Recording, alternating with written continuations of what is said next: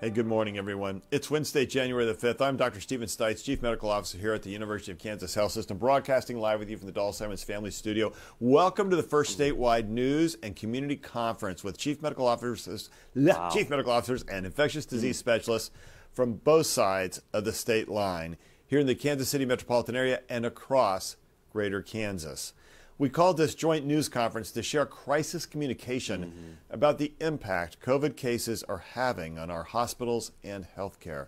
This is hands down the toughest surge the medical community has had to face since the pandemic began in 2020. First, we will share 5 quick graphics depicting where we are in this surge, then hear very briefly from 18 physicians, including myself. And after that, we will open this up to reporters and the community for questions. The Zoom link that you have is exclusively for reporters. Please say your name and news organization when asking questions. Members of the community should put their questions into the chat feeds where you are watching.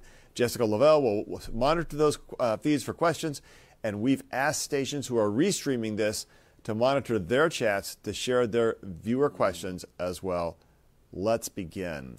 A few things here. First of all, let's look at a couple of slides that we may have here in just a moment. So many people are watching the world stage and seeing encouraging signs from the Omicron spread in South Africa.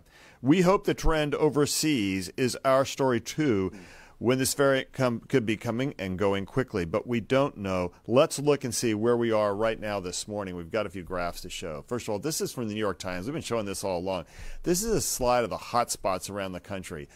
You know, about a week or two ago, this was a light yellow from a whole bunch of us. But right now, there's a lot of dark purple in it, and you can see it kind of coming right at Kansas and Missouri. And also remember, a few weeks ago, if you follow this religiously like I do, the southeastern part of the United States was pretty much in the clear. Not anymore. Let's look at the next part of this slide, which identifies Kansas and Missouri. And look, it has never been this purple for the entire pandemic. And this is, remember, a combination of not only the Delta variant, but Omicron. So we're seeing really rapid rises in Omicron against a backdrop of a lot of Delta variant. Next slide. The result of this is that we are at one of the highest peaks we've seen since the beginning of the pandemic. On our next slide, it shows us that because this is the number of hospitalizations. People like to think, well, hospitalizations aren't bad because the Omicron isn't so bad. You got to think again, remember, there's still a lot of Delta out there. It may be 50-50. It's hard to know. We know that Omicron's coming on fast, but when it comes to hospitalizations, still driven by a lot of Delta, we are now at a record high number of hospitalizations. And that's a problem for us because a lot of our staff have COVID-19 as well. If you look at our next slide, this is the case numbers. We are at an all-time high for new cases in our area.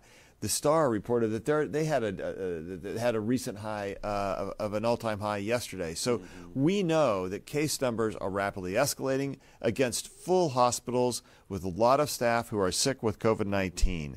At this time, I'd like to bring in Dr. Richard Watson, who is co-founder of Motion, a company which created Mission Control and is the app that this Kansas Department of Health and Environment uses to connect rural hospitals when trying to transfer patients. We know that's gotten worse true, and we're going to hear that story in a minute. Dr. Watson, show us the graph you have depicting the pressure on rural hospitals to transfer patients out. Great, thanks for inviting me today, and yeah, if you'd put up the slide, that would be great.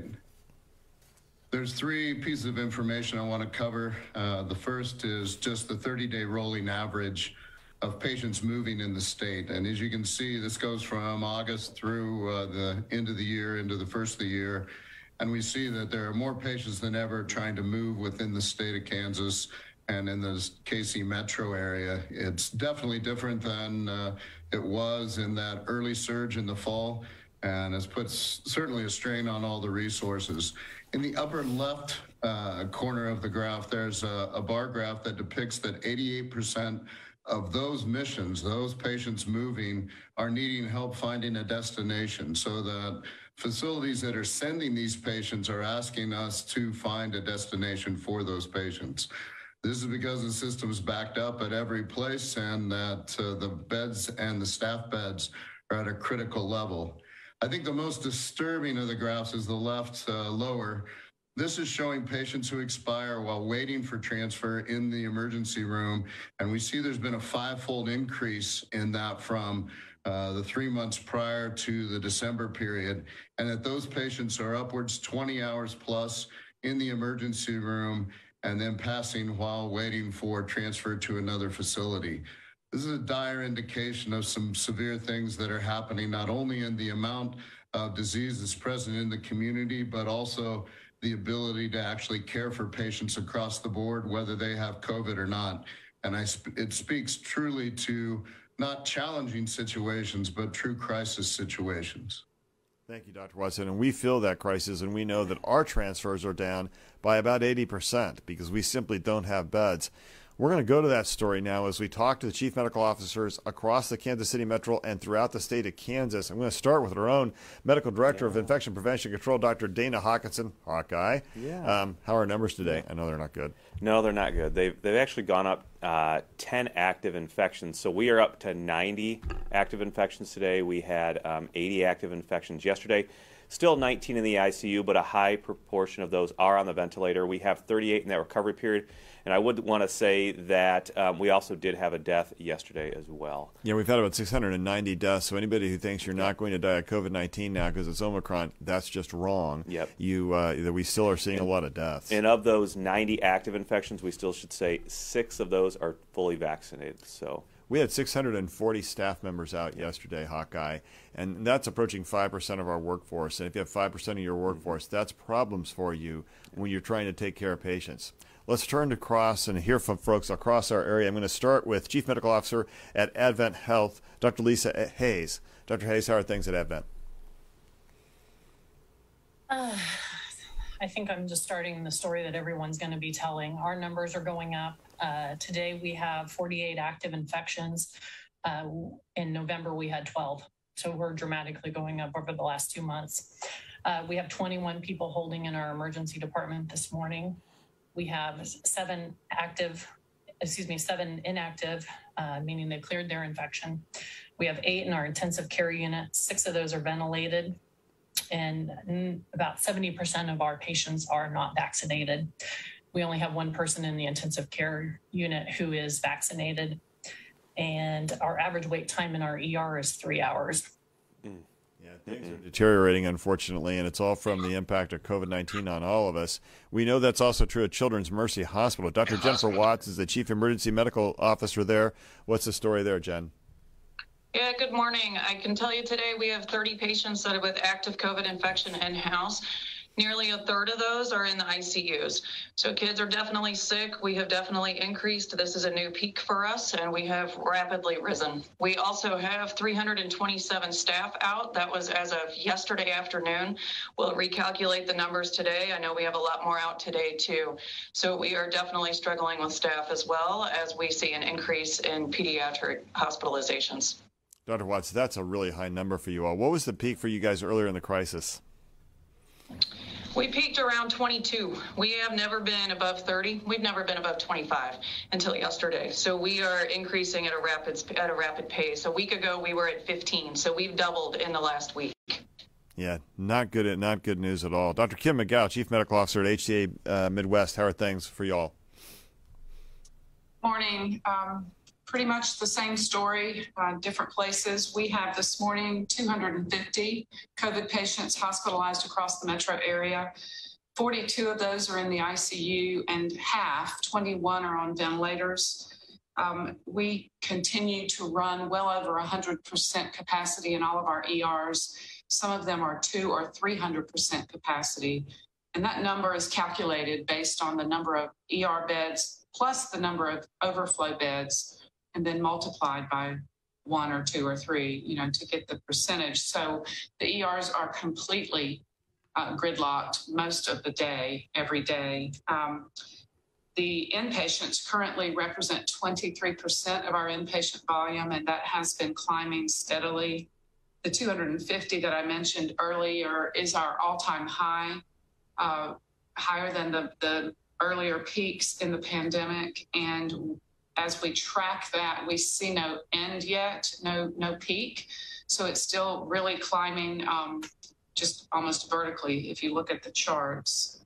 19% of those inpatients are vaccinated. That too has increased a little, but we continue to see the sickest, those in the ICU and on ventilators, are by and large unvaccinated.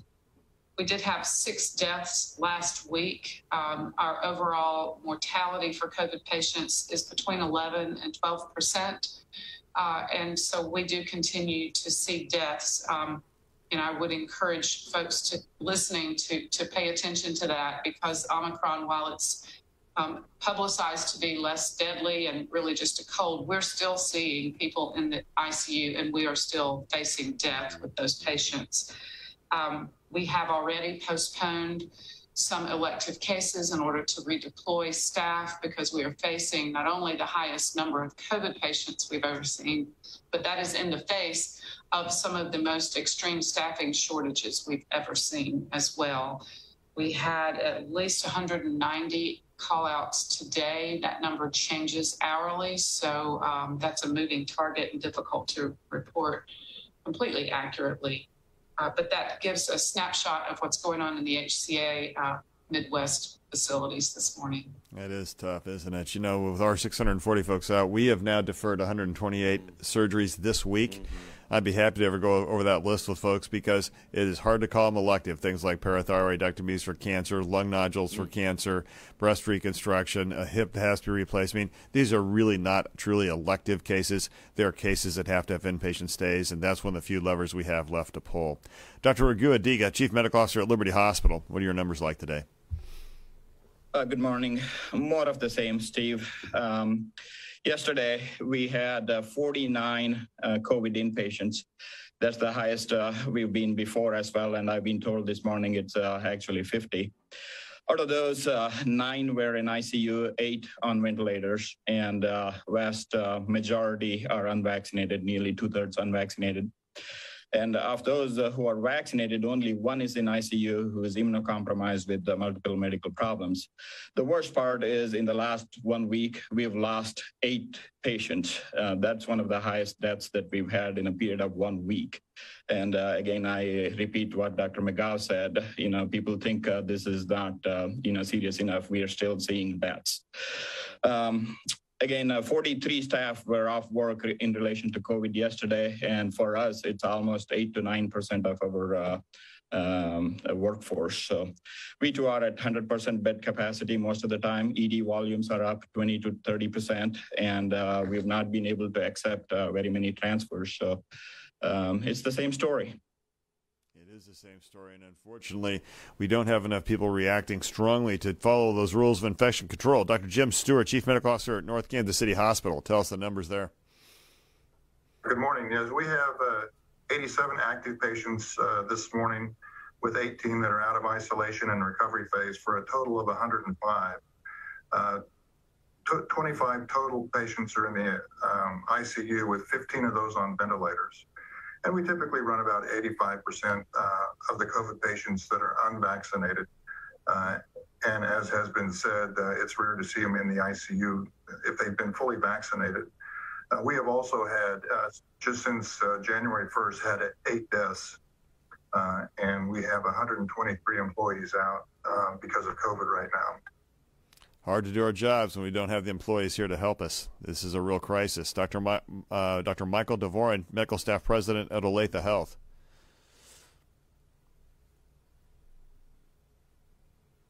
Oh, don't forget to unmute. Dr. Dvorin, have you unmuted? I did. I think you and I clicked at the same time to There you go. All right. So we also have seen an increase in our numbers. We currently have 48 patients who are COVID positive in the hospital. We have 10 patients in the ICU, with 4 of those being on the ventilator. 79% of our patients are unvaccinated. We have 45 COVID positive associates out, which represents about 2% of our workforce. And in December, we had 21 COVID-related deaths. Yeah, again, man, the deaths are still here. Those people who want to think that Omicron is, oh, my cold, no, it's not. And unfortunately, we have both Delta and Omicron around. Dr. Mark Steele, Executive Chief Clinical Officer at University Health, what are your numbers like this morning? Hey, good morning, Steve. Same story here at University Health. We actually have a total of 98 in our 2 hospitals this morning. This represents over 25% of our total licensed bed capacity, and it's absolutely an all-time high for us.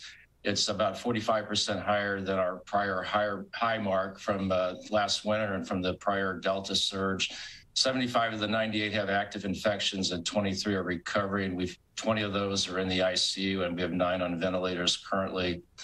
About 82% of our admitted patients are unvaccinated. Like others, we've had 18 COVID deaths in December, which is our second highest monthly total. Hospitals continue to run full, and we're currently holding 8 patients in our emergency departments awaiting a bed. Staffing remains very tenuous day to day and shift to shift, with a little over 100 of our employees currently out related to COVID.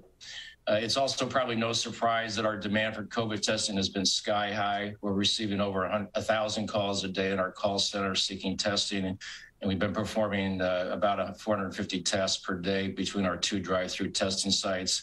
And the test positivity rate has been extraordinarily high as well, at nearly 35% over the last week, which is by far our highest positivity rate. Yeah, all those are bad news. These are records that keep getting broken. Records are meant to be broken, but sometimes you wish they weren't. Yeah. Dr. Ahmad Batrash, Chief of Staff at the Kansas City VA Hospital. How are we doing with the veterans there? Same story, Steve. We have today total 19 inpatients with COVID. Of them, only 1 is fully vaccinated and boosted, so kind of same story. The number of ICU is 3. None of them are fully vaccinated or boosted. As far as the outpatient, we have actually 431 active with the outpatient number. Now, with the employees, we have about over 102, and of course, it's a evolving number of employees that are unable to work due to positive COVID. And we did lose a veteran last night to COVID, so died and again unvaccinated. So that's the story. Yeah, tough numbers. And that situation is just terrible, like everyone else. In fact, we have 0 beds available this morning, and really thinking about delaying some surgeries due to that.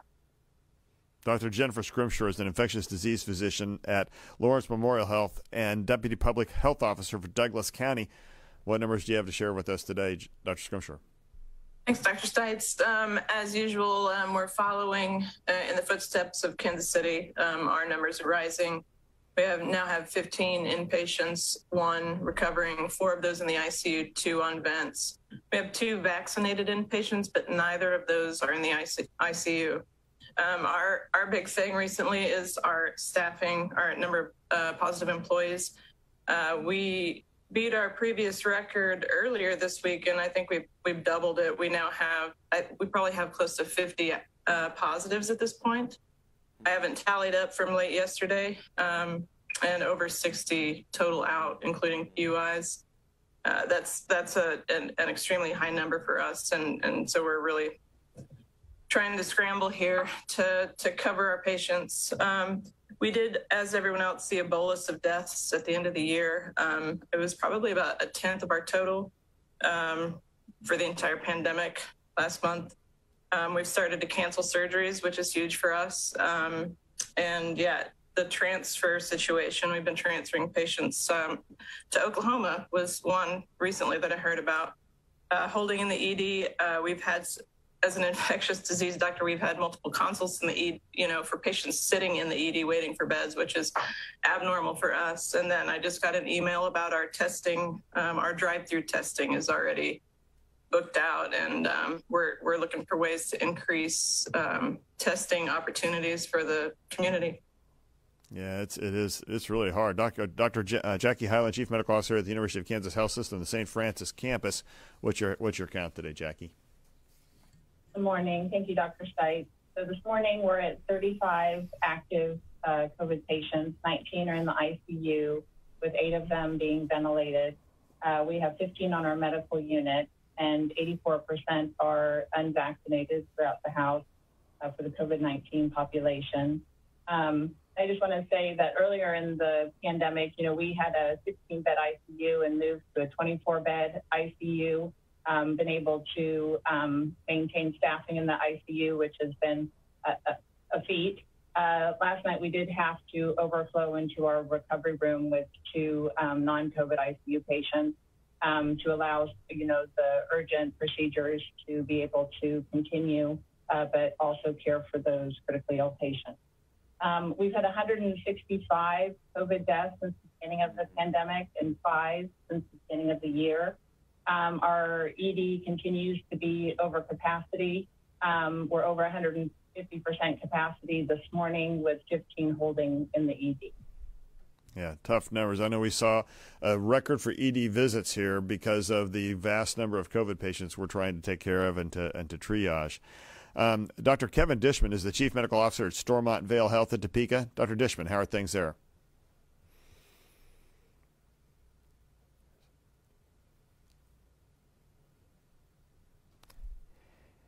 Hey, Kevin, you might make sure you're unmuted. Thank you, Steve. We're currently seeing 50 active COVID patients in-house at this time. 29 of those are requiring active ventilatory support. We have seen a considerable increase. I'll echo what Dr. Steele said. We're seeing testing positivity across our region from Emporia to Manhattan of almost 32%, which is a dramatic increase from where we were just a month ago. We have been continuing to work with our rural hospital partners across the region, assisting them in managing patients in the emergency room because it's just not possible to transfer those patients anywhere. And so even after the enhanced effort over the last 2 years, that monumental and work continues. We did suffer 2 deaths yesterday and have had a total of 321 deaths over the period of this pandemic, and we have 92 staff members out today. We're holding 5 in the ER currently. Yeah, these are tough numbers to continue to hear, and I'm afraid that we're going to hear the same thing from Salina Regional Health Center, where Dr. Robert Freelove is the Chief Medical Officer. Your fears are correct. We have 26 active infections in the hospital today. 10 of those are in the ICU, 6 of those are on ventilators. The other 4 are on another form of ventilatory support. We have 15 patients in the ER, 8 of those with COVID waiting for a room upstairs. So if you did the math right, that means we have only 8 up on the floor. And the reason we have 8 in the ER and 8 on the floor is because we have some critical staffing shortages right now, pretty much across the hospital. We've been limiting our surgeries for quite some time, and we're struggling there. Deaths, we've had 15 deaths in the month of December, so essentially a death every other day, which from a monthly standpoint was probably one of our highest. We're like I said, we're having the same struggles with testing at our outpatient testing center. Here in the last week, we've tested over 100 each day, which is a pretty big stretch for us. Man, that is tough. Dr. Heather Harris is the Chief Medical Director at Hayes Med. Dr. Harris, how are things? Yeah, same, picture out here west as well. We've got 14 active cases, 9 recovering. We have 5 in the ICU, which is a pretty big number for us. 3 of those are ventilated. Another combination that happened to us last night is we now have a combination of COVID and flu in the ICU, a patient with both. So, that's going to ramp up some illness as well. We've had already 2 deaths in January. We had 8 in December. Again, all of the deaths have been unvaccinated. Of the total 23 that we have in-house of active and inactive, again, only 1 is vaccinated. So again, the same picture, the same story of, really encouraging the vaccination. Thank you. We've heard now west. Let's go south. Dr. Sam Antonios, the Chief Clinical Officer for Ascension Via Christi. I'm afraid to ask, how bad is it, man? Good morning, Steve. So, as you know, Ascension Via Christi, we serve multiple communities across Kansas. We're in the northern part of the state, in Riley, Potawatomi, Manhattan. We're in southeast Kansas and in Crawford and Bourbon, and we're also in central and south central Kansas. It's a very similar picture to what everybody has described. We now have 140 patients in our hospitals, and 40 of those are in the ICU. 20 are on a ventilator. In Wichita alone, there's 110 in the hospital. And 20 of those are outside of the, or they're in the post-contagious phase, but they're still sick enough to be in the hospital. And we do have at least 4 pediatric cases as of yesterday. We've had a busy fall with Delta, but since mid-November, we've noticed that our inpatient census has tripled. And the last time we reviewed our data, we are at 86% unvaccinated within our COVID-19 patients. And to give you a little bit more perspective on some of our smaller hospitals, for example, in Manhattan, 50% of the census is COVID-19 patients.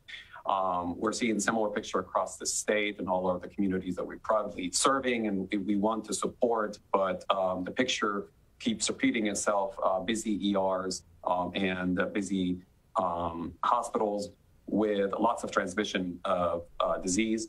I did want to mention that we are also seeing a rise in influenza A. It's a little bit concerning because last year we had none, but this year we've already had a lot of cases of influenza A. And also the impact on our staff over the last just couple of weeks. We've seen that the number of staff that has gotten sick and can't be at work, it has tripled.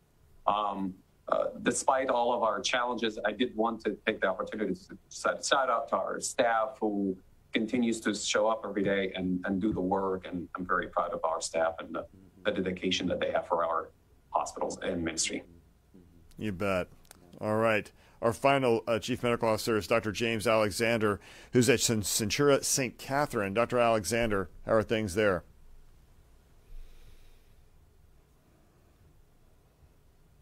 Don't forget to unmute your mic. So here in the Southwest, definitely more rural. Our catchment area is fairly distant from the other hospitals. We do have Centura Connect, which has enabled us to get some folks out for more critical services that are not just COVID related. Presently, we have our ICU has been full probably since the last 4 months. We have 8 actively in the ICU, 5 are on ventilators. We have a few folks on the medical floor on heated high flow and high O2. Because of the EMR that we have with Epic, I think we're able to reach out and communicate with some of the other folks here on the screen, which has helped us get those folks transferred out. Staffing issues are still a problem, and we're trying to come up with a new idea on how to be a little more efficient for the new year, and try to put the staffing as in hindsight and then look for a better efficiency for how we can utilize the people we have. We've got 26 out employees, which out of 2 hospitals, that's substantial. Still able to make it. It seems like our laboratory has been hit the hardest. Yeah, you know, this is a story we're hearing consistently now. A lot of people out, canceling surgeries. Yep. As I said earlier, we've canceled over 100 or deferred over 128 cases now, and we've had to close 20% of our ambulatory practice in order to divert people back to inpatient so we can continue to take care of the high number of COVID patients and then everyone else. Hawkeye, this is our most difficult moment in the pandemic. Yeah, and I think the other major theme running through that is if you hear that 80% or more are unvaccinated. So even if the vaccine was only 50 or 60% effective at preventing hospitalizations, which it's not, even the early reports out of South Africa show it's at least 70% effective at preventing hospitalization. And that's 6 months or more out from vaccination. Even if it were 50 or 60%, our hospital numbers would be so much lower than they are now, where we have the majority, 80% or more, depending on what facility you're looking at, continue to be unvaccinated. Yeah, and we're about 90% unvaccinated, and in our ICUs, it's nearly 100% unvaccinated, and on our ventilator patients, it is 100% unvaccinated. It's a continuing story of a vaccinated population and an unvaccinated population and the difference that we have. So we can now unmute our mics for our reporters on the line. Please share your name and media organization as you ask your questions. Reporters. Jess, I know Andrew Ball with the Topeka Capital Journal here. I'm curious, obviously concerning data points here. where do you think the state should be pitching in to help you all out? I know other states have asked the federal government to send, military personnel to help with staffing, other kinds of aid options. Kansas has not done that yet. Do you think that these are things that, elected officials should be taking a look at? Well, one thing we know is that in order to begin to mobilize those things, you have to have an emergency declaration. We don't have that. Dr. Antonios with Ascension in Wichita, thoughts around this question? Thank you, Dr. Stites. There's a couple of things that I can think of. The emergency declaration would actually allow some flexibilities that are potentially needed. We also need to ask all the stakeholders to look at what the state could offer from support to the hospitals. And that could be potentially trying to seek some support for staffing if that's available from elsewhere. But then also we probably want to consider some of the powers to be provided to public health officials in each of our communities that they can issue the right guidance to their communities. Right now, I think a lot of public health officials feel like they don't have a lot of authority. And that is something that I think the state could consider. So flexibility, regulatory flexibility, but also providing some support to public health officials.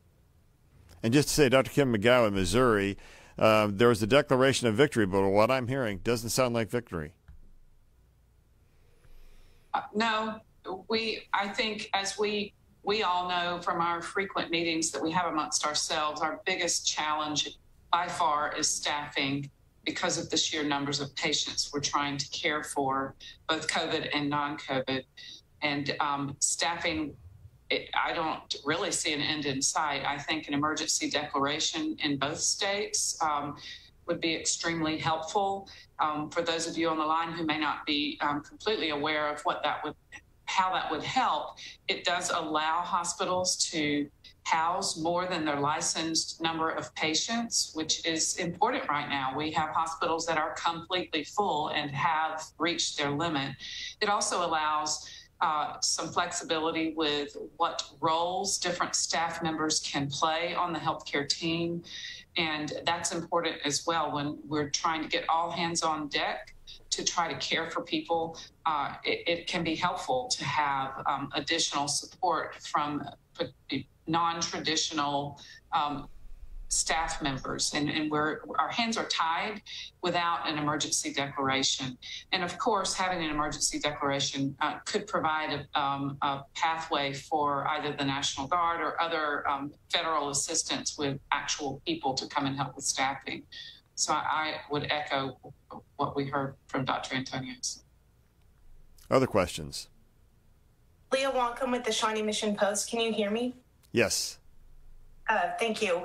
How can a lay person, a non-medical person, interpret or understand what COVID hospitalization numbers mean?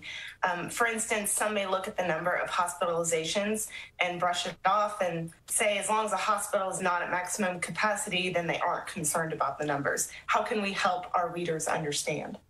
You bet. I'm going to take one swing at that, and I'm going to ask around for some other folks. First of all, there's staffed beds and there's licensed beds. Licensed beds are how many you got. Staffed beds mean how many you can staff, and that depends on a lot of things. How many patients is one nurse able to take care of? The more patients you ask that person to do, the more they're spread thin. It's harder to do all the demands of patient care. So we have to staff at a reasonable number of people we can take care of. When we hit those limits, we can't take care of more patients. And so what happens then? What happens then is our emergency rooms get clogged up, and we can't get people into beds. We can't get people into beds. You can't get the right type of care. Also, if you have a stroke, you have a heart attack, you have a trauma, you heard earlier, people are dying in emergency rooms now that didn't happen before. That rate has gone up. It's quintupled, as Dr. Watson pointed out, because we can't get people to the right levels of care. These are the kind of repercussions that occur when we don't take the rules of infection control seriously at a time of a rapidly spreading infectious variant.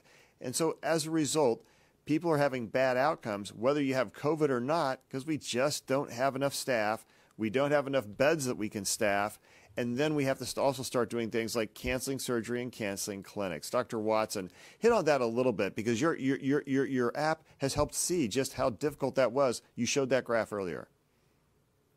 Yeah, I think we're rapidly moving away from what is strictly just a COVID crisis, and we realize it's a real underlying staffing crisis. And no matter how you spin this, that lurking 2 to 10% staff reduction across the board is just killing us right now. And we had a crisis before. We have nurses jumping ship from the region to pick up higher paying jobs in other areas. We have states encouraging other state nurses to move to do care. So these are areas, when you talk about what can our legislature do, the ability to keep our own nurses is a huge thing, and to make sure that states are in agreement that we're not going to poach nurses from one state to another. That's one of the most ridiculous things I've ever heard. And then two, we have a problem with moving people down the chain so that we have financial disincentive to not move people back to their home base where there may be able to be long-term care. And are we utilizing LTACs? Are we utilizing other long-term care options to the best of the ability? Because CMS has blocked reimbursement between these facilities. Anything that happens in the system now has repercussions across the board. It's not as if we act in silo. If I close my ICU, that affects the entire system. If I stop doing inpatient to inpatient transfers, that affects the whole system. All these things that seem like they're in a vacuum really have repercussions down the chain. And I think we have to realize we're much more dependent on each other than we've ever been in the past. And we really have to, as a public, as a healthcare system, be able to work together to make it through these next few months. This is not over, and it's not going to be over just because suddenly people proclaim that the crisis is done. Yeah, I just love those proclamations because they're made without any real grounding to it. And, you know, I think one of the problems is that people could look at a hospital, they drive by it, and it looks like it's normal. The lights are on, it seems like things are going. They don't see smoke rising out of the rooftops. But the reality is inside, things are not normal, and things are not going as well as they should. Dr. Hayes, you had a comment, I think, from Advent Shunning Mission. Yeah, I think the thing that people don't realize is how those ER waiting times really affect the whole state. And this morning I was looking at patients we had to decline over the last month. We had over 300 declines of transfer. And one of them broke my heart because it was from Oakley, Kansas, which is way out west. It's like 5 hours from here.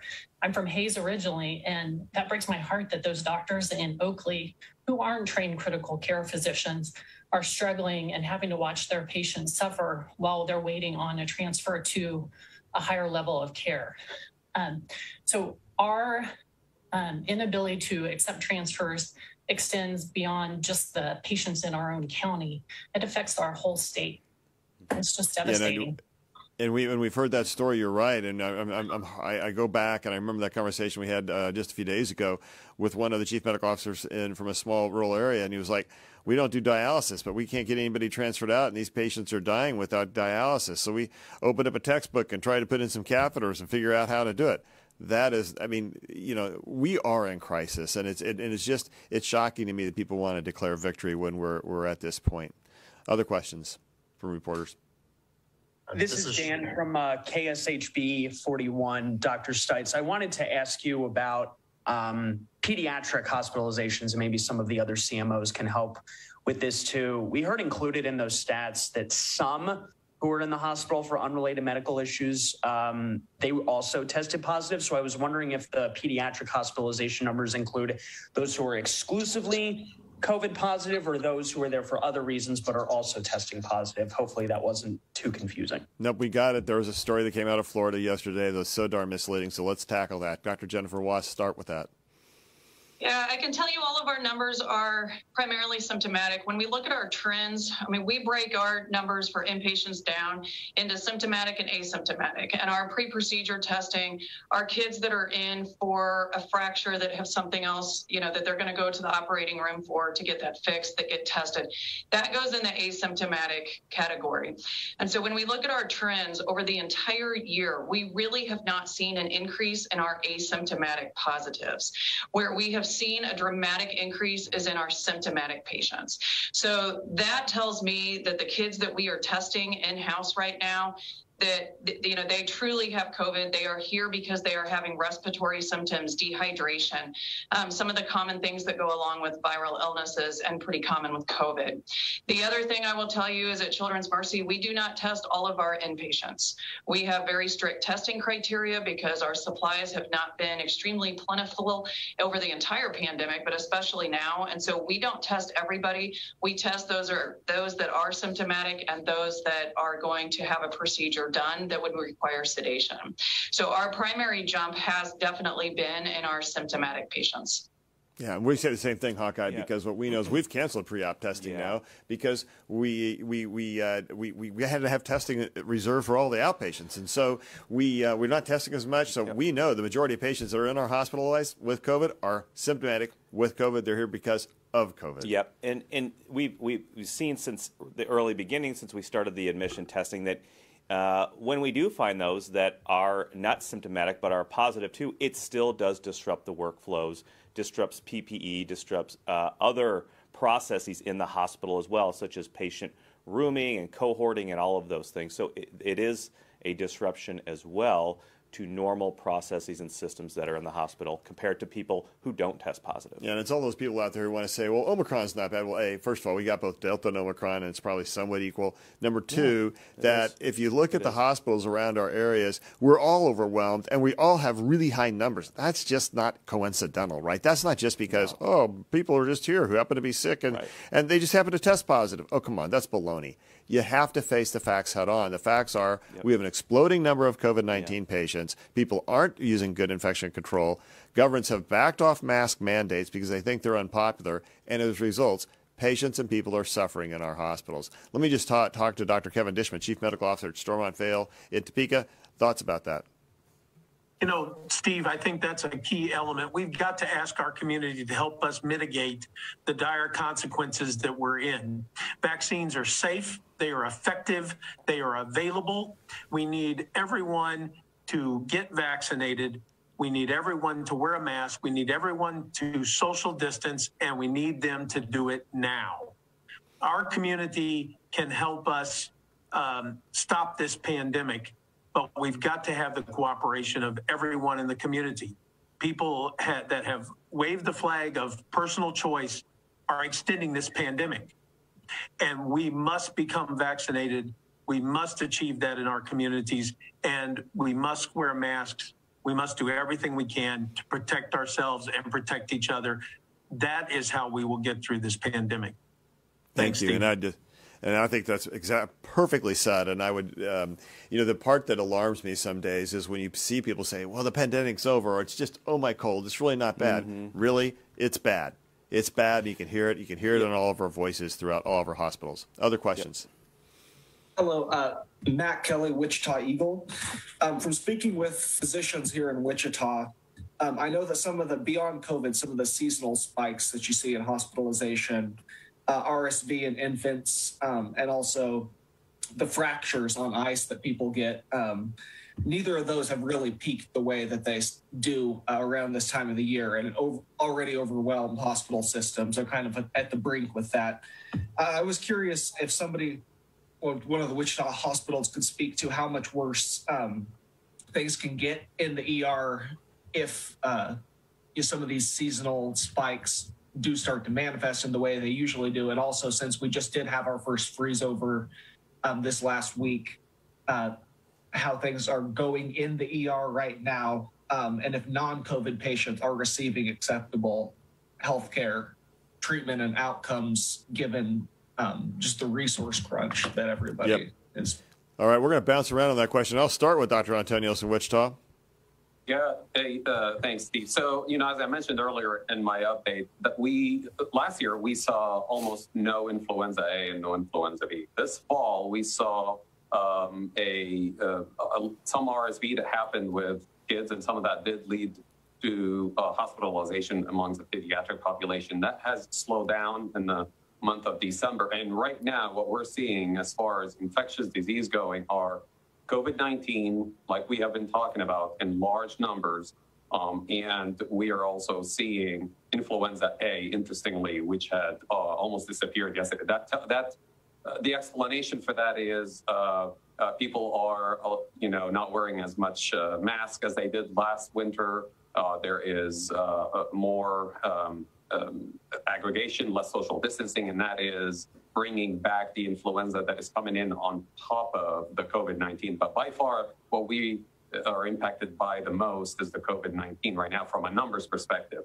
Our EDs, like we mentioned earlier, they're very busy. And so, frankly, we don't track as accurately or as right now as intensely some of the other conditions like broken ankles or things like that because of the ice. I'm sure those are still happening, and we do our best to take care of them. And we're here for our community, and we'll do whatever it takes to take care of our communities, but we do need the help of everyone to be able to slow down the pandemic. Dr. Raghu-Adiga, you are an infectious disease doctor as well as the chief medical officer up in Liberty. What do you think about this?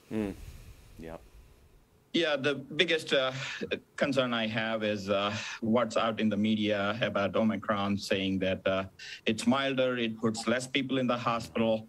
It's just a simple question of math. Just look at what has happened in South Africa and England, and then now look here. And it depends a lot on the population's vaccination, especially the high-risk people, how many have been vaccinated. So even if you say that only half of those people get hospitalized as compared to Delta, just look at the sheer number of infections. And Omicron is causing 4 times, 5 times more infections. So just do the simple math. And the higher the number of unvaccinated and vulnerable people you have in your community, more are going to be hospitalized. So this issue of decoupling, that's a famous word now, the decoupling of hospitalizations and infections, and so not to pay attention to the numbers. Well, that does not really bode very well when you have a high unvaccinated numbers and a very high community spread.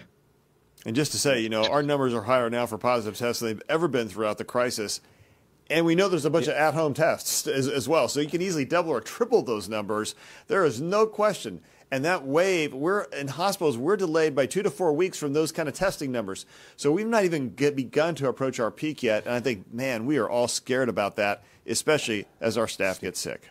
Yeah, and I'd like to certainly echo what Dr. Adiga says. I mean, remember, a lot of those initial reports, they still say compared to Delta. Well, we know that the original ancestral Wuhan isolate did pretty well at hospitalizing people itself. And so, remember, all these comparisons are made to Delta. Intrinsically, there really is not much difference between Omicron and any of the other variants. They still cause that same spectrum of disease. It's still very dangerous. Still, the best protection remains vaccination. Other questions? Can I also add real quick, Dr. Stites, from a pediatric perspective, when you asked about RSV and flu in children, I mean, we saw a pretty big RSV spike back in August. And RSV has decreased since then, but it's still here. We still have patients in-house with RSV. We have around 10 to 15 every day. That number fluctuates, obviously. We also have flu patients in-house. Our flu testing across our entire organization, that includes our emergency department, our urgent cares, our clinics, our inpatient units, and across the entire organization, our flu didn't really start increasing until December 15th. That was the week we primarily started to see it. If you think about that, that's when kids started getting closer to being out of school. And we've had kids at home over the holidays, and now they're coming back. We typically, in a normal winter, we have our peak now. January, February are typically our biggest seasons because that's respiratory viral season for us. So as we send these kids back to school, when masks are not on them, we will have an increase in spread in those other respiratory viruses as well. And we fully expect those numbers to increase over the upcoming weeks as all of these things start to merge together. It's just an exponential rise. Yesterday we had 640 people out. Today we have 740 people out. Kim McGow.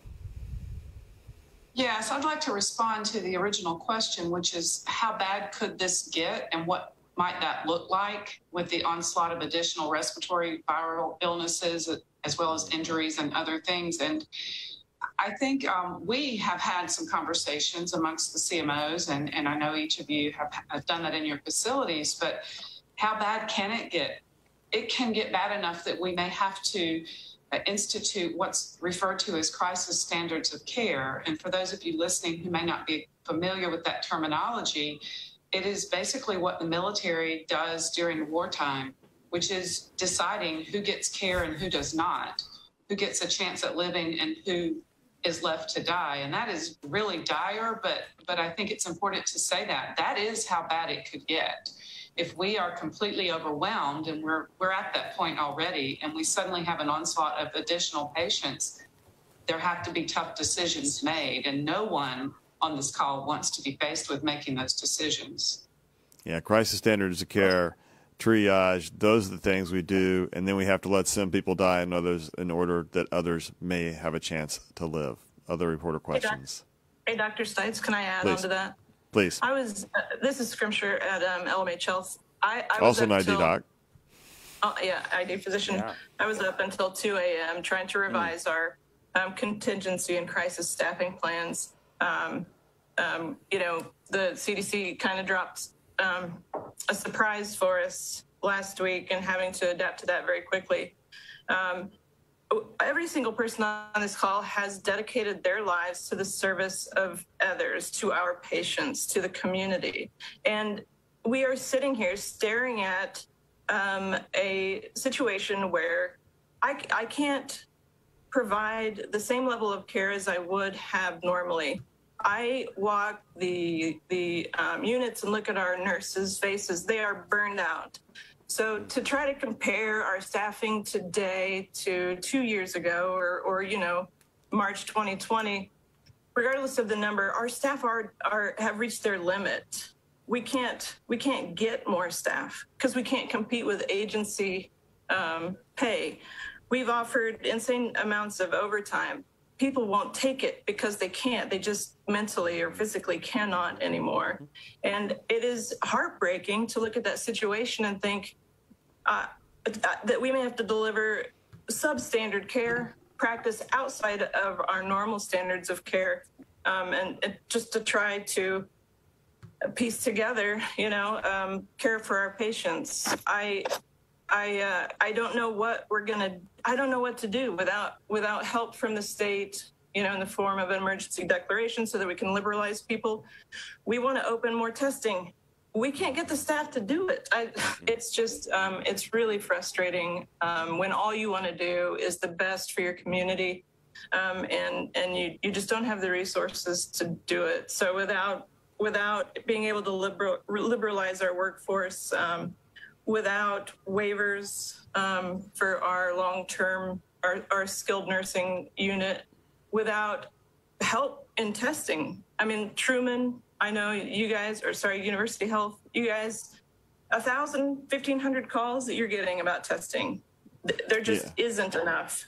Dr. Steele, talk a little bit about that, because this has got to ring true for you there. And just how frustrating is it that you walk down the streets and there's never a person that's masked and people want to pretend like it's all gone.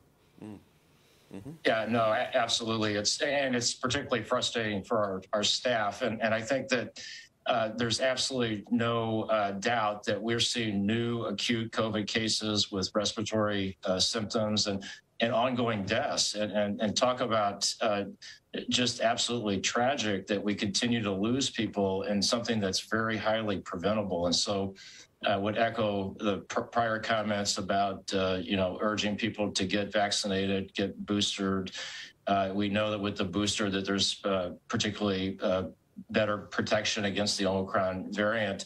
And so, but yeah, we're, as we watch, I mean, we desperately want to try to help people, but when you're so overwhelmed and we're having to shift staff to try to help with the call center and to help testing, it clearly is demoralizing for the staff. And I think, as Dr. Scrimshire talked about, the staff are absolutely worn out. They're absolutely, truly heroes. They show up day in, day out. Unfortunately, have the call outs, and so people end up working short and under a lot of pressure. And so it's not sustainable, as Dr. McGowan talked about. If all of a sudden we see a spike in the flu and additional COVID cases, we're going to be in a world of hurt. Yeah, and I think the frustrating part is we see the political leaders out there saying, well, either A, we're going to declare victory, or B, nobody wants to have a mask mandate. We know mask mandates absolutely bend the curve. It absolutely helps protect us. We're seeing them going up across the world and now in the eastern and western seaboards of the United States. But, people don't seem to have the political willpower here to do it.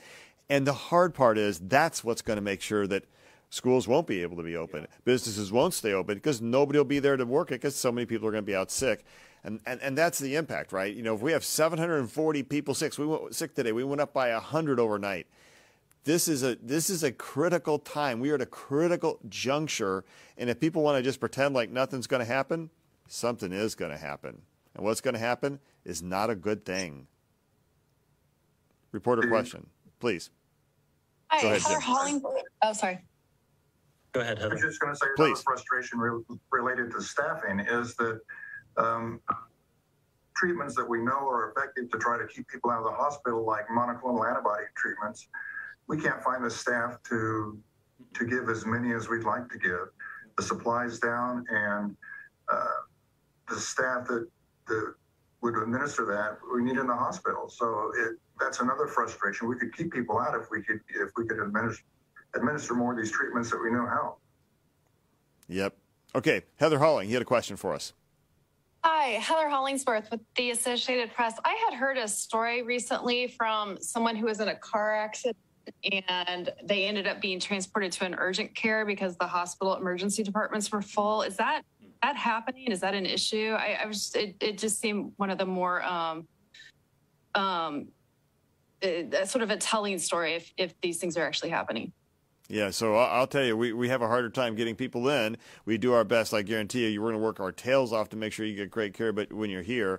But when you have no beds, it's hard to get patients who are hurt into those things. Jennifer Watts, Children's Mercy's had to kind of decrease the amount of pediatric trauma you can take. Yeah, we've seriously looked at many times. Can we continue to stay open to pediatric trauma? I mean, some of our critical care nurses, this is one of the biggest hit areas at our organization right now for being out with COVID. And this is a highly specialized group of nurses that can take care of those critical kids. And so we've had to look at different ways and work with some extremely creative staffing in order to continue to cover that need for the community. It scares us to think about where do these kids go. I mean, we don't have multiple hospitals in our area. When we transfer out, we are transferring out. I mean, KU certainly helps, but then we're outside of the region. We are in Omaha. We are in Arkansas, St. Louis, Denver. We are out far. And when we start talking about those hospitals are also full, we now no longer have areas for the sickest of the sick kids either. And that includes your normal kids that get into car accidents. That includes your children that have sledding accidents when it snows again tonight. That includes all of our typical childhood injuries that are purely accidental, that happen to normal, healthy kids. And so it's really hard to take care of everybody. And we are doing our best to continue to try to shuffle around as much as we can. But I'll tell you, our options are extremely severely limited.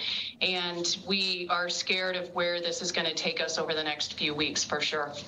Dr. Watson, on your graph originally you showed in the state of Kansas, people are dying at a 5 times higher rate in emergency rooms because they can't get to higher levels of care. We know that's happened to us with between here and Great Bend. We were trying to get somebody up here with sepsis, and we couldn't get them, a severe infection, couldn't get them up here soon enough. I mean, this is a real problem. Yeah, and I think it's not just affecting COVID patients. I think everybody feels like, well, these are unvaccinated COVID patients that are clogging the system. That is part of the story. But there's the whole background of normal things that are happening, strokes, heart attacks, all of the normal things we deal with. Those people have played by the rules. They've followed the mandates. They're trying to do the best they can, and yet they're caught up in a system that just can't burden or have the burden taken care of. So it's across the board. And yes, we're seeing people who really should be transferred to higher levels of care for treatment. As Dr. Dishman stated, we're trying to help manage those in place a lot of times. This is critical to allowing the smaller hospitals that have far less resources be able to try to mitigate against these long wait times. Other questions? Yeah, this is Katie Bernard at the Kansas City Star. Earlier this week, the Geary County Community Hospital announced that they were permanently closing their ICU because of staffing issues. Is there concern that the current issues you all are seeing are going to result in long-term problems post-COVID? No, absolutely. First, we know that staff are leaving, especially nursing, respiratory therapy, frontline staff are leaving healthcare as a profession because they are so burned out. Second of all, so many people are sick. And then will they be able to come back to work? Are they going to have long haul syndrome from COVID-19, which is another problem, Hawkeye? So I think we are seriously, this is a long-term problem. Yeah. And short-term decisions that are, in our minds, not the best ones for the health of the public are, in fact, going to impact us for a very long time. Yeah, I would agree. And I would certainly like to talk on the comment that was made on the background of everything else by Dr. Watson. That is absolutely true. We know that the population is growing. The population is getting older. You would tend to have more problems at that point just from an older and expanding population. But not keeping up with that growth has been continuing not to have enough hospital rooms. Just as you said, people are not going into the profession. People are quitting. We can't resupply and reinvigorate those groups of respiratory therapists and nurses and therapists and everybody else who is helping to take care of those people in the hospital. So there are many components to this issue, and it's not just an acute issue at this point, but it has been continuing to build up. Let's bounce to a couple of our chief medical officers from around the state about this question. Dr. Harris, how are things in Hayes around just the staffing issues that we're talking about here in the Metroplex? Right. So, our poll is much less than everyone else. So, a few people out make a great, problem for us. So, right now we're usually a week or two after your guys' surge. So we're already starting to see, I think we have 6 COVID employees out and 2 with flu already today. And that will increase greatly over the next week or two. So, we've had to close for transfers almost daily over the last few weeks. We have 11 ICU bed and over half of them are COVID, and they have long hospitalizations, as you're aware of. These are younger people, so they're in the hospital for weeks and weeks and weeks.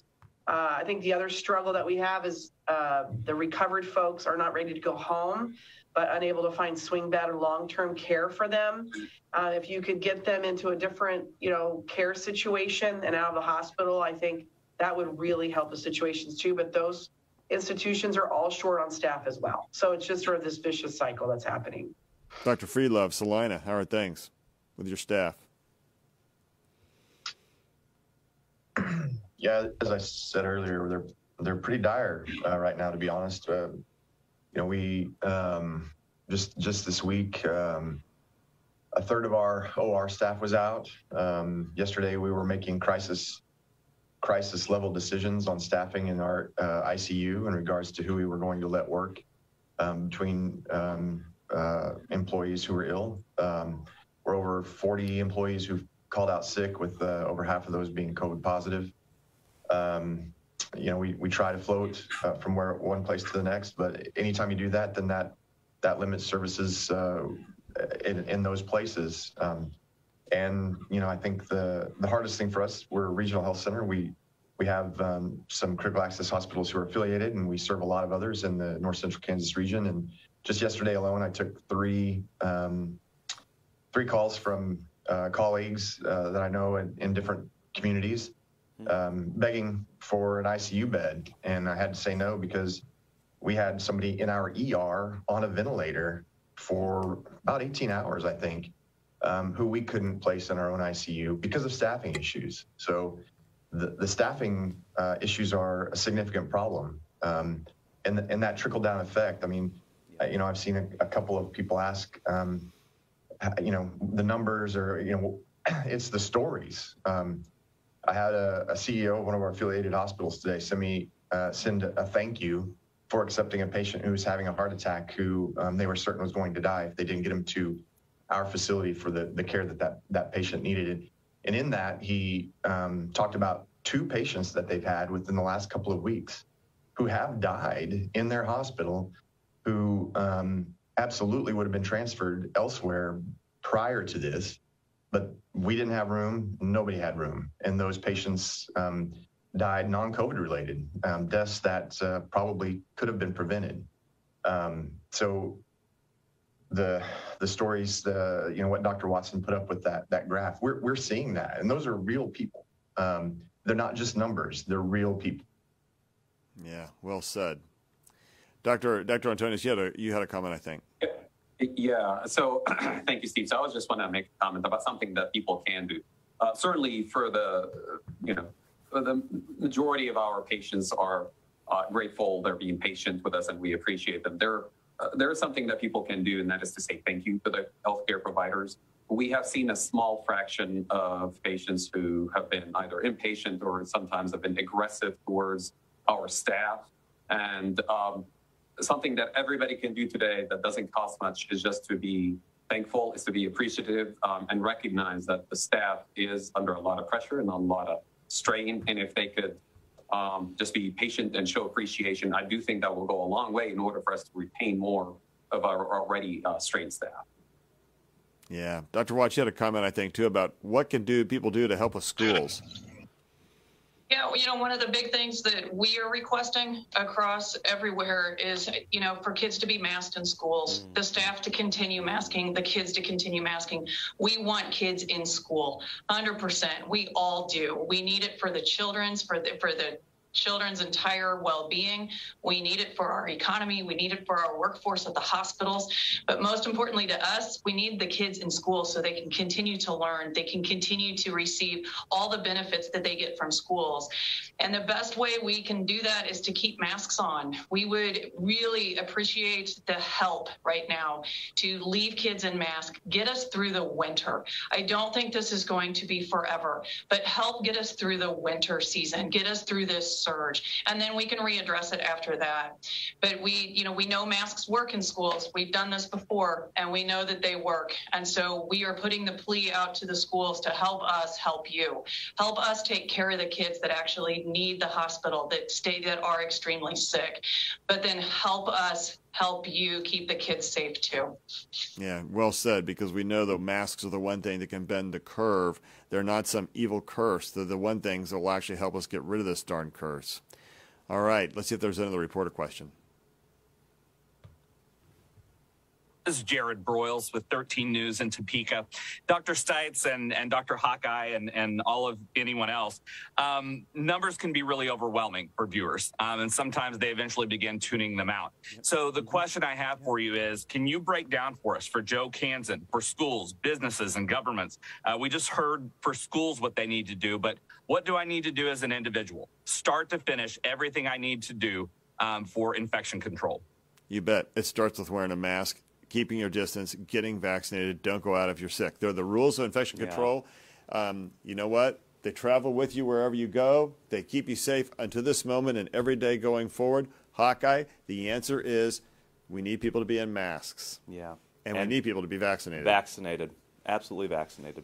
Vaccinated, you're going to protect your individual. You yourself as an individual, you are going to protect those people closest to you in your bubble. And as we have just heard, you will also protect yourself against hospitalization. You will have much less risk of going to the hospital, and that's what we've been talking about, is these overwhelming hospital numbers, but the inability to take care of those people that come to the hospital, not just with COVID, but those other quote-unquote routine or non-COVID medical issues too, which, again, is just heartbreaking when we can't treat those things that we normally would be able to. And here's the crazy thing. People want to believe that this is over. It's not over. The war is going on, and that the enemy is clearly the virus. It's not each other. We've started to fight with each other, and that's ridiculous. The enemy here is COVID-19. It's SARS-CoV-2. We have the ammunition to beat it. It's vaccination and masking. The choices to not get vaccinated or not get masking is what puts kids in danger in schools. It's what's not going to allow businesses to stay open. It's what's going to prevent hospitals from being able to take care of you no matter what your disease is. Dr. Freelove, you talked a little bit about that. Any other thoughts? I mean, what can Joe Kansan do? First and foremost, get vaccinated. Second, when you go to get your vaccine, wear a mask. And then every other time you leave the house, wear a mask. Wash your hands. Don't be in large crowds, and if you can avoid it. It's all those simple things that we've been talking about all along. I think you kind of hit the nail on the head, Dr. Stites. It's not about politics. The virus doesn't vote. The virus doesn't care if you're Republican, Democrat, Independent. Doesn't care. It attacks people with impunity. And the only way we can get to the other side here is to do those things that are maybe a little bit selfless in some people's eyes, and that's those things. Go get vaccinated. Do what you need to do to prevent that spread. Dr. Dishman, thoughts? I agree with everything Dr. Freelove said, and I'll reiterate again, just as Dr. Hawkins said, the key is wear a mask, social distance, get vaccinated, get boosted, get fully immune, and that is how we're going to get through this. That is what we ask of the citizens of Kansas. That's what we ask for in terms of support of our teams that are making heroic effort to take care of people. They're going to continue to do that. That is not a prescription for long-term success for high-quality, sustainable health care in Kansas. We must have the help of our fellow citizens, and that help is wear a mask, stay away from crowds, and get vaccinated, get boosted. Yeah, and I think we need the help of our political leaders to understand that and help us get that done. Dr. Adiga. I just wanted to give a comparison for the general public, Joe Canton, Joe Missourian, to understand. Just think about this as, asking the doctors and hospitals to reduce the deaths from traffic accidents. This is no different. We can take care of people coming in from traffic accidents. Can we decrease the number of those? No. It has to be done by the people. They need to follow the rules of the traffic. They need to be, following the speed limit. They need to be putting on seatbelts. This is no different. Get your vaccines and put a mask on. This is exactly the same. Dr. Alexander. I have 2 points. One is actually, if you listen out of the mouths of babes, we know that our children that are in schools and grade schools, they are actually not indoctrinated to some extent to wash their hands and wear their masks. And I think that they're actually resilient. And if those children could impact their parents and their grandparents, I think we could see some improvement as far as masking, just, do it for me kind of thing. Second thing is, and I would never ask the government to regulate any industry, specifically medicine, as we are regulated enough already. But if there's not a cap on the agency nursing, and the supply and demand, if they don't have some sort of a cap nationwide, we're just going to continue to see these waves of traveling nurses. That's going to impact every one of our hospitals. And I guess on a finer last point is we're going to run out of Greek alphabet letters before we run out of COVID. It's not going to go away. So it's I think the public needs to be aware that this is the new U.S. Dr. Voren, I don't know if you were able to stay on. I know you had to head out to do some patient care. Are you still on? Nope. Okay. Dr. Steele. Hey, Steve, I just want to emphasize your point about if you're ill to stay home, and just to make sure that people are aware that includes fairly minor symptoms. So if you got a little mild sore throat or stuffy nose, runny nose, it's highly likely with what's going on now that you have COVID or potentially have it. And so obviously we want you to stay home, try to get tested. We know that's a challenge right now. And then obviously what everyone else has said, masking and getting yourself vaccinated and boosted if you're not already so. Dr. Hayes. I just want to emphasize that I think we're going to see a mental health crisis in the future among our healthcare workers. We are already seeing post-traumatic stress disorder developing among our healthcare workers. They're spending hours at the bedside. They're having to be the eyes and ears of their family members for those patients with COVID. They are fighting for those patients harder than anyone I know. And then they go home and they're so sick to their stomachs because they fought so hard. And that sticks with them. And that's going to be with them for years. And so someone was asking about the long-term effects. I think the long-term effects are we need to start to think about how we're going to deal with this mental health crisis among healthcare workers in the future. and we need to be starting to prepare resources for those healthcare workers. Otherwise, we're going to have an ongoing staffing shortage. Totally agree. Thank you for that. Okay, some final reporter questions. Are there any others on the line? Yes, hi. This is Jackson Overstreet with Cake News here in Wichita. I had a question. I'd like Dr. Antonios to answer this, really open this up to anyone else. You know, you've talked a lot about these staffing issues, whether it's people leaving the industry, whether it's people getting sick, experiencing a lot of breakthrough cases with these new variants. Just kind of quantify for the people, just how bad is it compared to this point last year when we had another, high level amount of infection? Just how much more are you guys fighting behind with an arm tied behind your back? How many less people are you working with now compared to where you were last year? That's really kind of exasperating all these issues. Dr. Antonios. Yeah, so, as we mentioned earlier, there's a major difference between this winter and last winter is that last winter we had a lot more people who were just aware of the virus and its impact. A lot more people were wearing masks, and that's part of the reason that I mentioned earlier. We almost saw no influenza. There was just general more awareness and carefulness in the communities, which has prevented the rapid transmission of the disease. On top of it, we weren't dealing with last winter with either Delta or Omicron. We were dealing with a different strain that was, from what we know, just less transmittable. So the fact that people were being more careful, the virus was less transmissible than the ones that we're currently dealing with, led to a different dynamic among the staffing. Certainly, there have been people who got sick, but not at the same speed and the same rate that we have seen this year. The disease itself is just spreading fast, and I'm obviously hopeful that this will come in fast and leave fast. We don't know that for a fact, but that's what we're all hoping for. In the meantime, in the interim, until it starts declining, like we saw maybe in some of the other countries, we're trying to make people aware that that interim period is a critical period, and anything we can do to try to reduce harm to people will be very important. Yeah, I think one of the things we have to point out is that we were in the middle of a Delta surge when Omicron came. Yeah. So we really have two surges at once. I think that's made our situation a lot harder. And so that's much different than last year. Second thing that's much different than last year is we have 3 times the number of staff that are out. And so another thing that's different than last year, we looked and we got right up to the precipice of having to stop and starting to cancel surgical cases last winter. We didn't have to really do what we're doing now.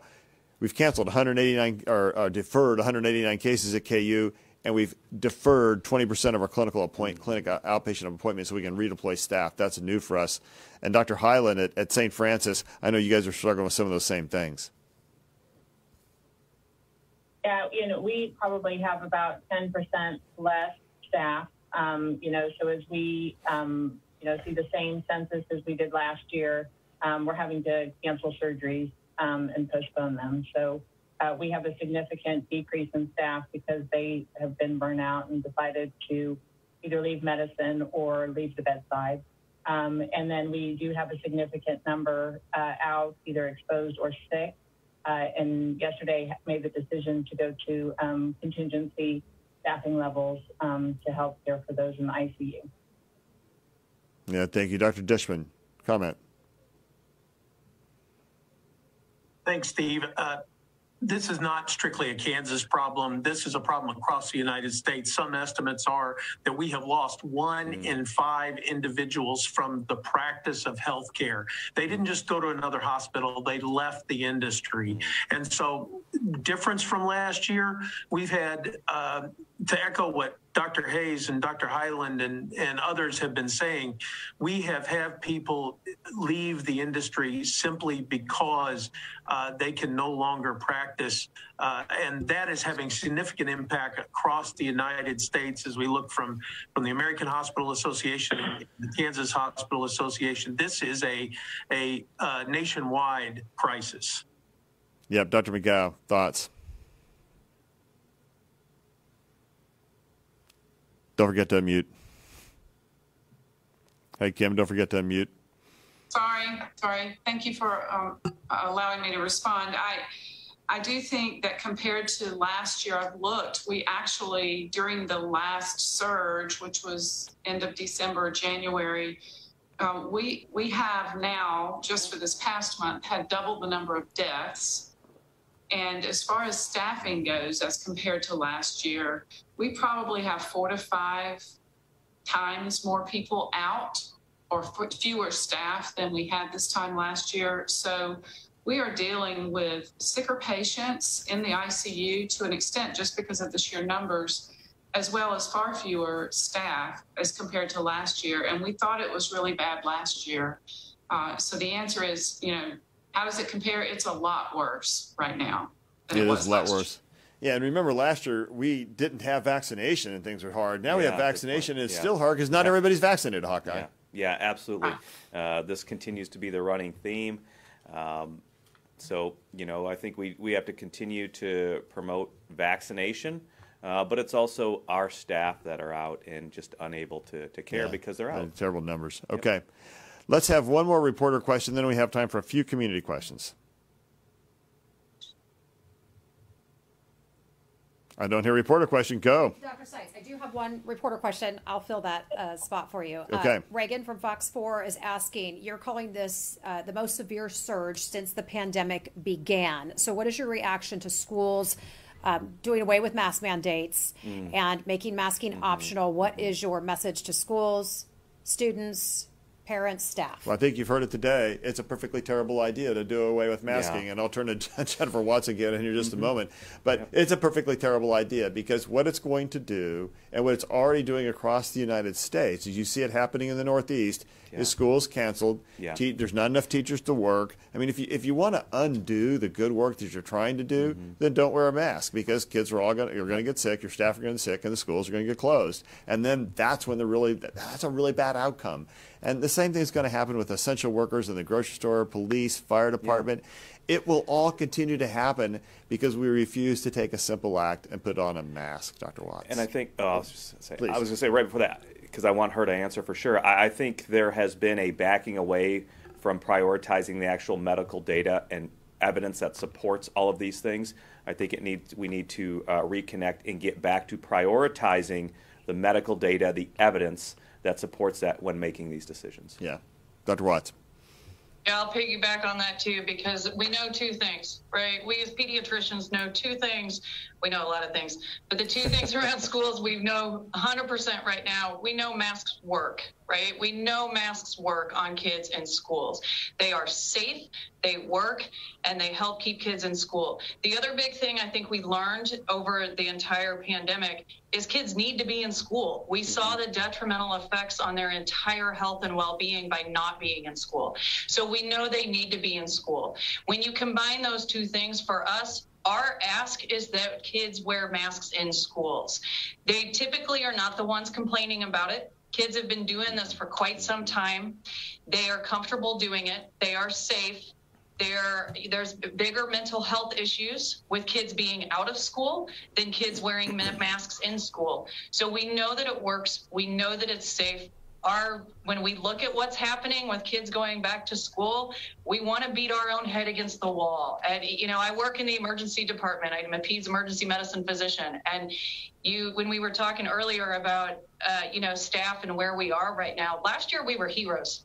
Right? We were heroes last year, and people asked us for our opinions and asked us for our advice, and people listened to the medical experts.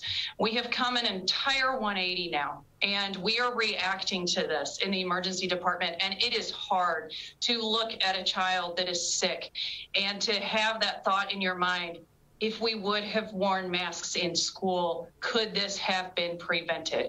And to have that conversation with a parent is heart-wrenching. So, yeah, we are devastated that kids are not wearing masks in school. And I think that is the one thing that we could do just through the rest of this winter to help get us through this in the pediatric world. Another question also, is another lockdown on the horizon? What is the message to our community to keep us out of a lockdown? Well, we don't have to be locked down. We've proven this time and time again. You can bend the curve if you wear a mask and get vaccinated. And then don't go out if you're sick. Don't have big public gatherings indoors. These indoor public events, these are really a bad idea. The ones that are with, like 10 or 15,000 people together in an arena without a mask on. Yep, okay, well, that's a super spreading event.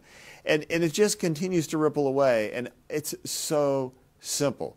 We know how to bend the curve. We've bent the curve. Wear a mask. Get vaccinated. Dr. Kremscher and Dr. Petrosh, thoughts. Dr. Petrosh, let's start with you. Especially for our veterans. What a vulnerable population.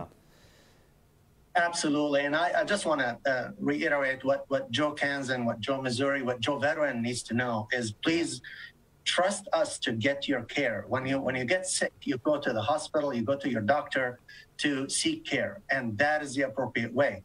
Please trust us with the information that we're giving you also, that the masks do work. You hear a lot of misinformation out there about masks do not work. That is absolutely baloney.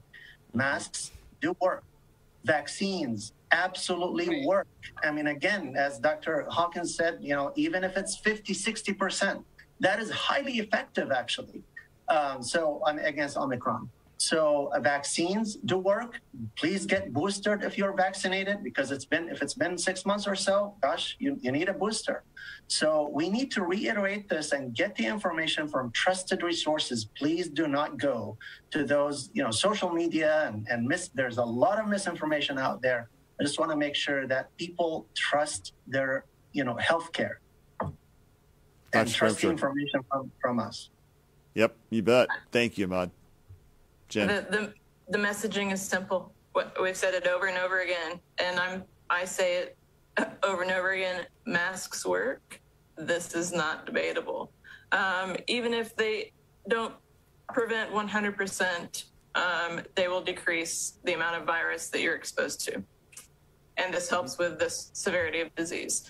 We know that vaccines are safe and they're effective and they are working exactly how vaccines are supposed to work.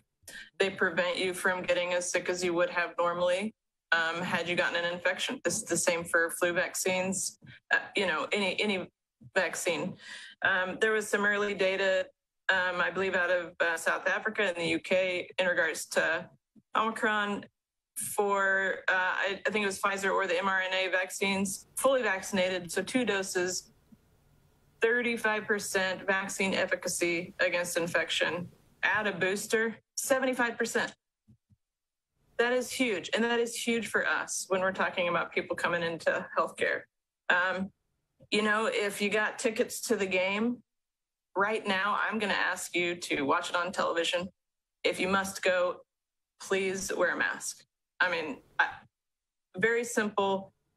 They work, they're safe, and it's frustrating, It is really frustrating. Okay, Jess, a couple more. Yeah, Dr. Stites, I know we only have just a few minutes, but I do want to take a moment to thank all of our media partners, our reporters, for asking such excellent, thoughtful questions today. And also another thank you to all of our viewers out there who also sent in a lot of great questions. We know we didn't get to a lot of them today, so join us tomorrow and Friday. We're going to get through as many of those questions as possible. If you have any questions about children, Children's Mercy is also joining us tomorrow as well. So stick with us through the next couple of days. We're going to get through all this. But I do want to stick with some staffing questions because I think it applies to all our guests, Dr. Stites. But would any and all of you consider bringing in active licensed retired nurses to help with some of these staffing issues, just even non-clinical, just management, case management? You bet. What can people do? We've done it before. We do it again. I think Dr. Steele, University. Yeah, no, absolutely. We would be very, very interested in retired nurses who are currently have maintained their licensure to come. There's a number of things that people can the retired nurses could help us with. Yep, Dr. Highland. Yeah, and we already have a large portion of our workforce that is retired that we requested to come back in. So I would say it's probably 10 to 20%. Yeah, so you absolutely would do it. All right. A lot of questions about masking. Do we need to be changing masking? doubling masking? I know, Dr. Hawken, you say just wear one mask, but people are wondering, do they need to be switching to this N95 with Omicron being so easily transmissible? So the CDC, and we'll let our other guests answer, the CDC, I think today updated and said there's no reason to change a mask. Again, you want a 2 or 3 layer cloth mask or a surgical mask if you can find it. A KN95 or an N95 is good too. An N95 really should be fit tested though. We know that the Bangladesh study, the large randomly controlled trial, did show that there was more of an effect of a surgical mask in preventing symptomatic disease than a light cloth mask, but that's about it. But if you have 2 or 3 layers on a cloth mask, the CDC continues to reinforce it's the fit around the nose, the chin, the sides of the face and the mouth that continues to be important. So right now there is no further guidance. Certainly if you would like to go out and get surgical masks, just be aware that every surgical mask you may buy in one of the local stores is not necessarily vetted or validated as the same type of surgical mask we wear here in the hospital. Dr. Diga, further thoughts? Yeah, no, I completely agree with what's been said. It's the fit that actually matters the most. And having the nose clip on those things really is the most important thing. And of course, most of the fit that is not good happens on the sides here. So that's where I think people are talking about using KN95s being a little bit better than the others, because they fit better. But that's a little bit of more minutia. I think in the end, it's the fit than the kind of the mask that matters. Again, we're going to get to the rest of these questions over the next 2 days. I'm going to go the last one to Diane. Could we soon be rationing health care? What does that mean? This is a crisis. Yeah, are we at that point? The reality is we're already rationing health care. You don't have to wait for it. It's here. We're doing it because we're having to redistribute care to some. We're having to defer surgeries. We're canceling clinics. We're not able to get everybody in. So, Dr. McGow, I know we're rationing care. How about HCA? Yes, as I mentioned earlier in the call, we've already postponed quite a few elective procedures, including surgeries as well as cath lab procedures and GI procedures in order to redeploy that staff to the bedside. Our clinics are full of COVID testing and are not able to fit in all of the other patient needs that they normally would accommodate. And we know for sure that the rural hospitals are having great difficulty getting critically ill patients transferred into the larger facilities in the metro area. And that is a way to ration care because those patients are not getting the standard of care that would otherwise be provided to them. And it's putting these rural hospitals in a really bad position. They're trying to make up ways to dialyze kidney failure patients. That is almost barbaric, but they're doing it heroically because care is being rationed. Dr. Harris. Yeah, I was just going to echo that as well. I mean, we serve 26 rural health critical access hospitals, and we're unable to take those patients daily in the last several weeks, which is probably only going to get worse. And so a lot of those critical access hospitals only have APPs, sometimes one provider, certainly no specialists. So we're unable to take simple things as appendicitis and broken hips due to all the sick patients. So yes, the care is already being, put at risk already. Yeah, so I think this is the world we're in, and it's remember the numbers we showed you at the top of the hour. New cases are rising exponentially. Hospitalizations are rising exponentially for COVID.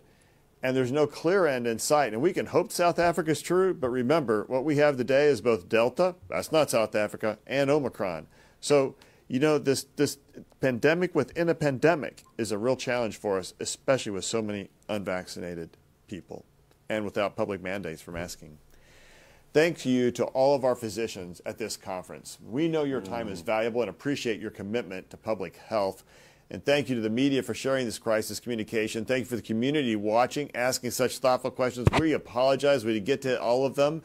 We wanted to make sure we had a chance to hear the message throughout Kansas and western Missouri and the Metroplex. And so tomorrow and on Friday, we're going to continue to answer those questions. Please share today's briefing with friends and family. We will reach out to media again if an update is needed. In the meantime, follow your local media for the most up-to-date COVID information. Listen to your chief medical officers in the hospitals. Listen to medical science. Don't listen to the made-up news network. They really don't have really good things to say. Stay safe. Let's get through the next few weeks carefully. We can do that together. I want to end with a story. This was sent to me last night. It's entitled Hope for Humanity. It comes to me from an associate minister at our church. He's a teacher in the Park Hill School District, Ryan Stites. His wife is our senior minister at Community Christian. He said, he said, 8th grade hope for humanity for today. I had a serious conversation with all my classes before winter break that I was scared about masks being encouraged when we return today, not mandated. You have to know Ryan has some chronic health problems and is immunosuppressed. I told them I hoped they would make the choice everywhere, but especially in my classroom, that I would provide a mask to anyone who asked. I had 100% wear masks in all 3 of my classes today and gave out 7 masks to help make that happen. I thought I would get most to mask, but I didn't dream I'd get everyone. You know what? That's a dream we need. We need to be able to take care of each other. We need to make sure that we all stay safe. There's only one way to do it. Get vaccinated, wear your mask, wash your hands. What is that? Oh, wait, it's the rules of infection control. They still follow you wherever you go. They keep you safe, and we need your help. Because right now, your safety is endangered if we don't get this turned around. Thank you for listening. We're back with you tomorrow.